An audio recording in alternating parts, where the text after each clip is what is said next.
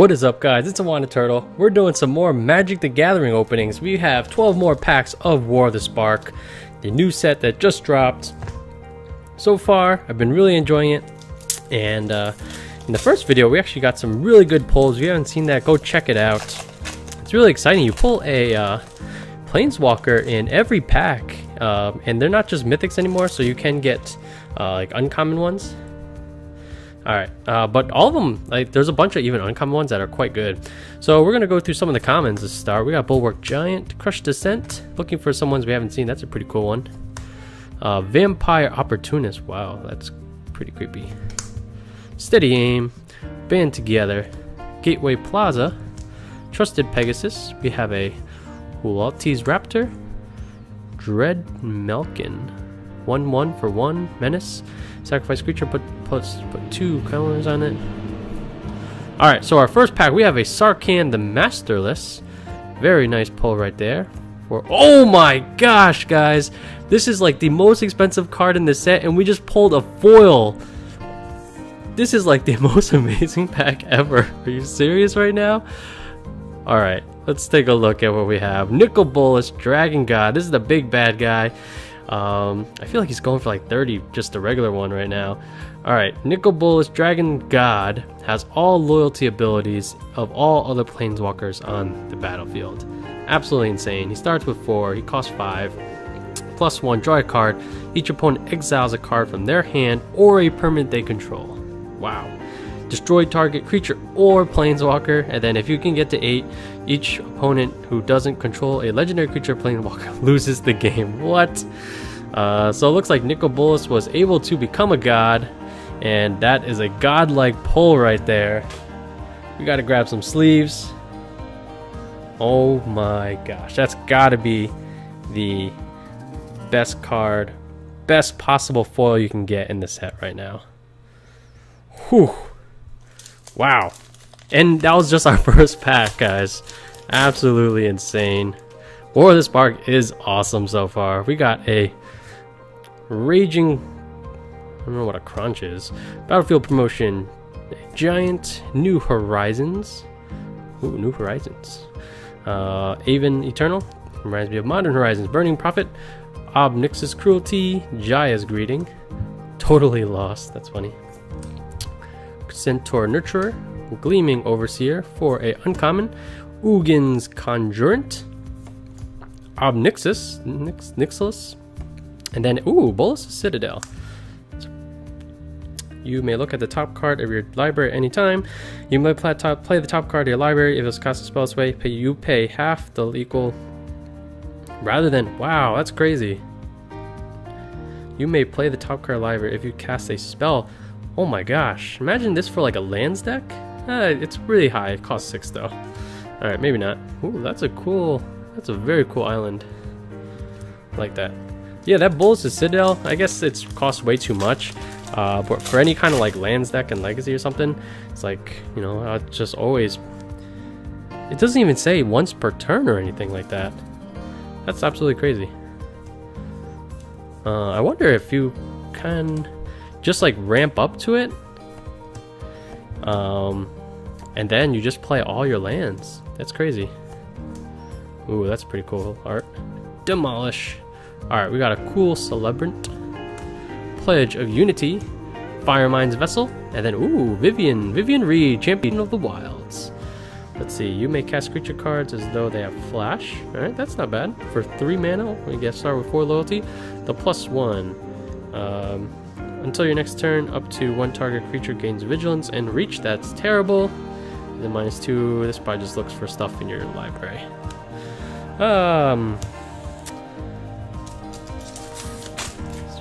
Seems pretty bad. But it only costs 3, so I have to imagine like almost all Planeswalkers are just targets, so you have to knock them down. We got a Cruel Celebrant again, Jace's Triumph. Let's see what we got. Sorcery Speed, draw 2 cards. You control Jace Planeswalker, draw 3 cards instead. God Pharaoh's Statue. Oh, nice. Nissa. I read Nissa, I wanted to say nice the same. Shakes the World. Whenever you tap a forest for mana, ooh, wow, that's really strong. Put 3/+1 counters on up to 1 target creature Non-creature land you control. Wow. Interesting. Oh, okay, that's what it means by shake the earth. Oh my gosh, are you kidding me? Another, like a foil rare as well, a spark double. I don't think spark double's that great, but wow, this is just such a good box. I can't believe the pulls we're getting. What a way to start off War of the Spark, guys. Definitely hit that like button down below. Show some love for these insane pulls. New Horizons. Alright, we've seen all these. We got a Merfolk Skydiver. 1/1 for 2 flying. When it enters the battlefield, put a +1/+1 kind on target controller. You can, oh, and it can proliferate. That feels pretty good. And then we got I think we folded there before. And here we have a Finale. Finale of Devastation. So it costs green X. Into our graveyard for a creature with converted mana cost. So it's kind of like a Green Sun Zenith. If you search for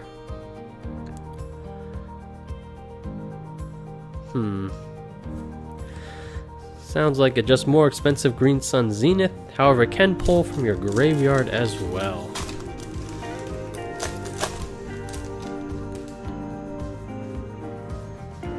Wonder if there's applications for that. Skydiver again. Challenger Troll.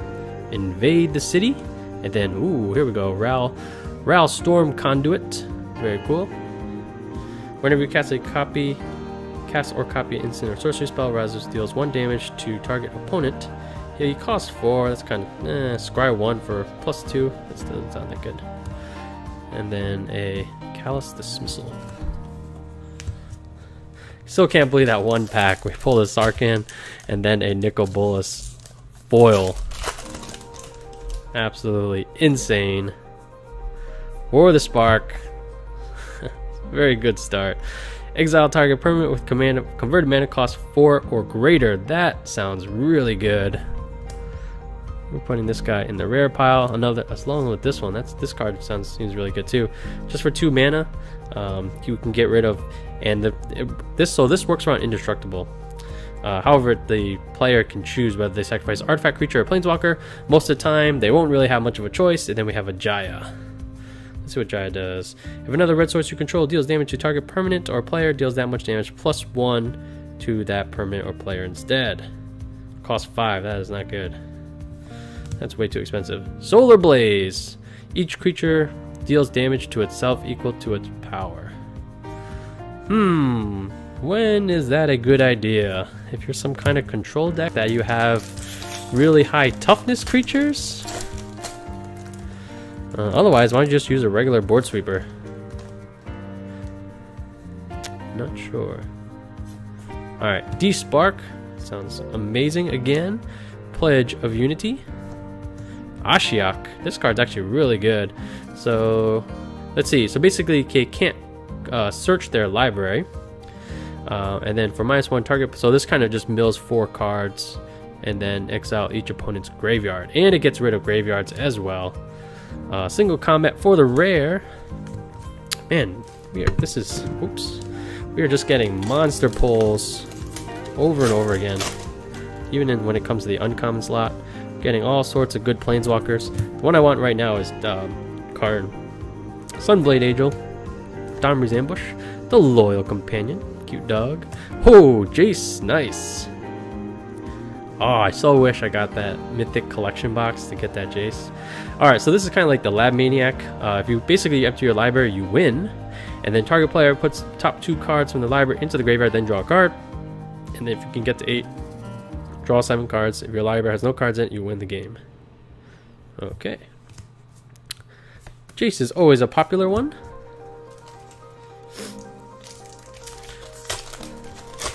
So as far as pre-orders, the only thing I pre-ordered was a couple of Jaces and Karn's Bastion.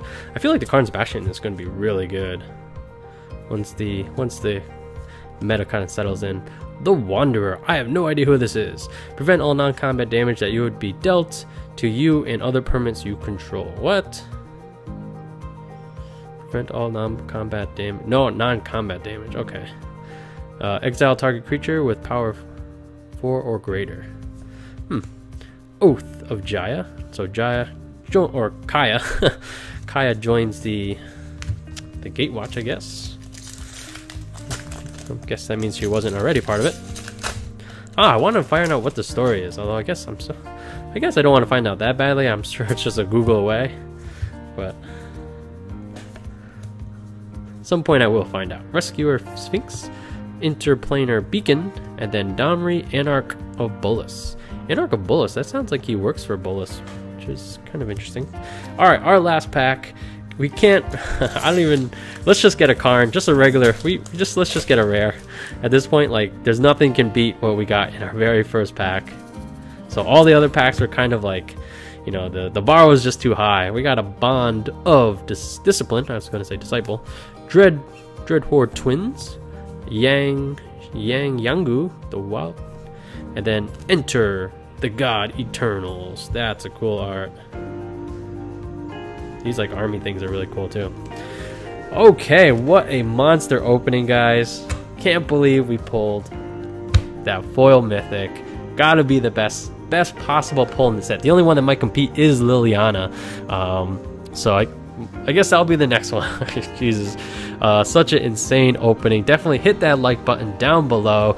If you're new to the channel, be sure to subscribe on your way out. Hit that bell for notifications as well. We're going to be doing a bunch of these openings in the future, so stay tuned.